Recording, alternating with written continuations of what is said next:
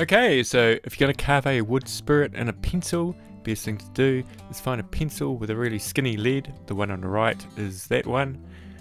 So here we go. I'm going to take the paint off first. I'm using the Cutsaw taper burr, the fine one, and I'm only going to take the paint off where I'm actually carving the wood spirit, because I kind of want it to kind of disappear, sort of submerge into the pencil. So I'm putting in the eyes there, dragging them down, and sort of forming a nose. Now I'm going to do it a little bit sort of wider at the bottom so I can put in nostrils. Even though this is really small, I still want to have details in it. And you're going to notice me in this video, I'm going to be just sort of lightly touching everything. And that's because if you put any pressure on this wood, well, if I put any pressure on that nose, it will just disappear completely. And it's just like making any other wood spirit. You kind of like rough out that general shape first with a, well, you wouldn't use an extreme flame burr for this one, but you can do it with a taper burr. You could probably do it with a diamond burr as well. So I'm going in and I'm starting to put in the details, and I'm going to use diamond burrs from now on to get those details right in there. I really like this kind of like, I don't know what to call it. I always call it, I call this the mushroom head burr. And you're going to use it, like, I'm just showing you sort of like the places where you can carve on this burr. You can carve on the top, on the side, and use the edge of it as well. So here I am, I'm using the top of it just to smooth off the cheeks and sort of give that nose a little bit of shape there. Still got to be really careful with the nose that you don't completely make it too skinny.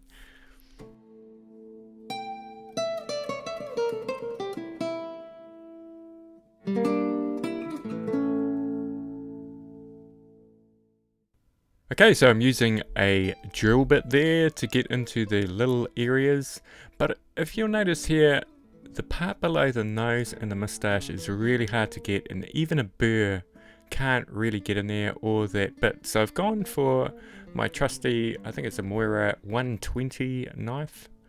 You don't have to have one of these. You could actually use just a scalpel blade as well. So I'm no expert at using knives, but I tend to do just like a cut and then going in a different angle and chip that out. I guess that's called a chip cut. Maybe it's called something else, I don't know. So it's just really good to get into those really tight areas. So I'm sort of like upturning the nostrils just slightly.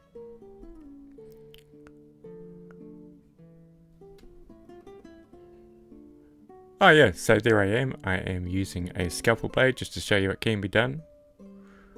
And always wear gloves if you're new to using knives.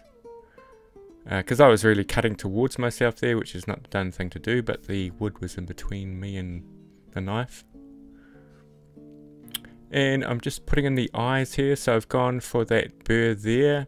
And it's quite nice because generally it's probably about the shape of the eye, top of the eyebrow. And I'm just sort of like going around and smoothing parts out with it as well.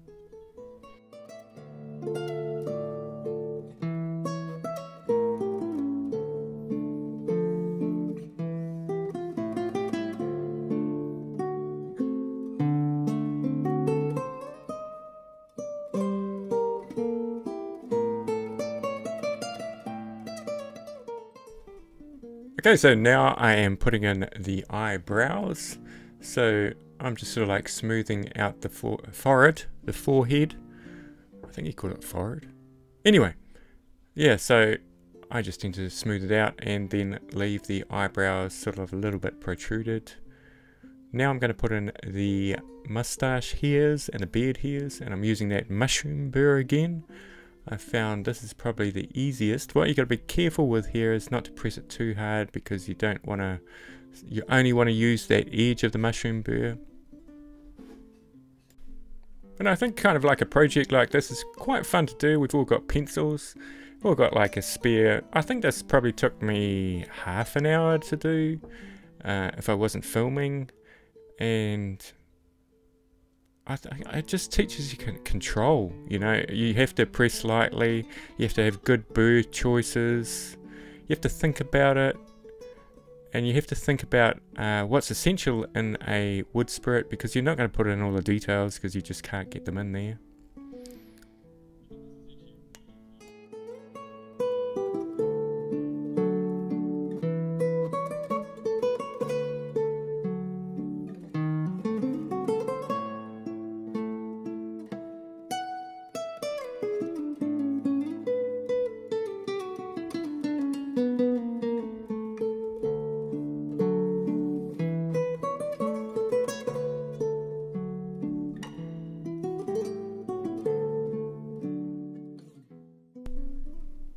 And I'm sort of putting in a little line there to make sure that you can sort of like see that's a hat.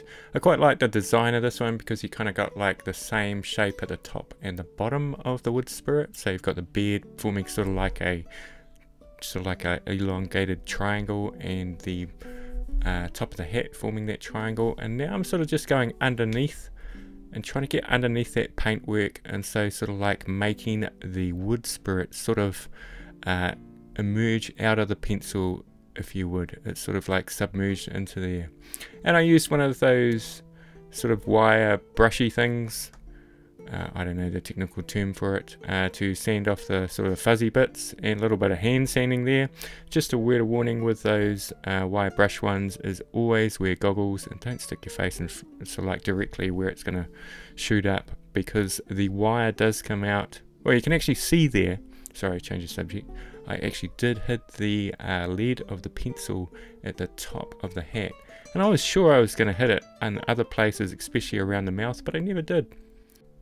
And I'd just like to thank you all for supporting the channel as well. I'm just about up to actually 4,000 subscribers, which is a real achievement for me. I never thought I'd get there. Who knows what's next, but I'm really loving making these videos for you and your comments, and I always try and help you guys out, and love your questions. Yeah, so there's the pencil wood spirit.